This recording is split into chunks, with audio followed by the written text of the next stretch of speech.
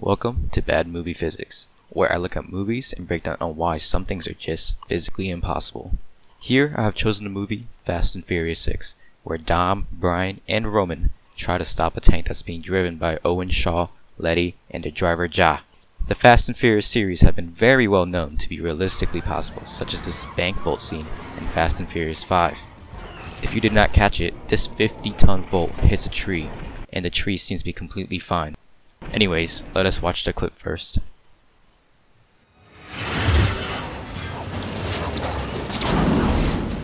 Yeah! What's she doing? Shit! Okay, Toretto. Here's your girl. And your happy ending. Letty!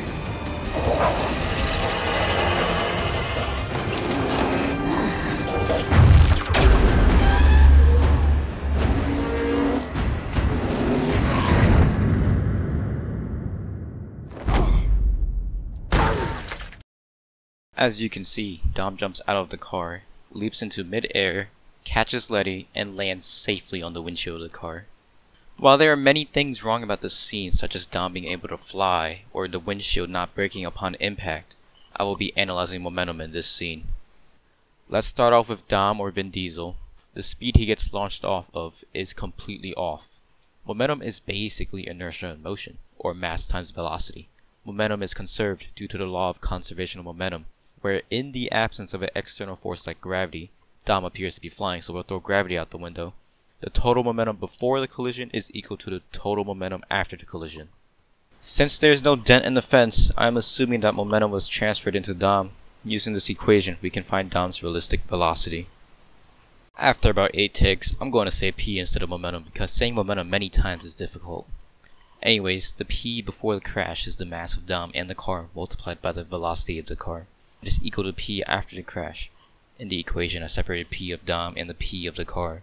Since the car is no longer moving, its velocity is 0. Therefore, all the momentum was transferred into Dom. Solving for Dom's final velocity, we get this equation.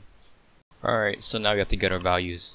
Here is Vin Diesel. He weighs 102 kilograms. His car weighs 3,740 pounds, but I'm easily able to convert it to kilograms with technology. At 60 miles per hour, his car is going 26.8 meters per second. Substituting all these values in, he is supposed to be going 473.5 meters per second. But wait! There's more! When calculating Letty's final velocity from the same concept as Dom, her final velocity comes out to be 29,531.4 meters per second.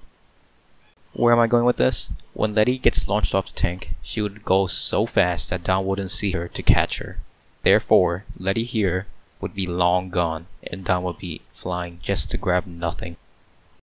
What if Dom timed it correctly? Well, based on physics and momentum of two objects colliding and sticking together, they should not have landed right across the bridge. Let's look at momentum in two directions, X and Y. Starting with the X, assuming that Letty is going in the X direction and Dom is going in the Y direction. I mean, it looks pretty perpendicular to me. We can conclude that the speed in the X direction that they're supposed to be going is 10,284.1 meters per second. Similar math, in the Y direction, Dom's speed is supposed to be 308.6 meters per second. With the X and Y components known, it is easy to calculate the resultant. Therefore, Dom and Letty are supposed to be going 10,288.7 meters per second, 1.72 degrees left from Letty's initial direction.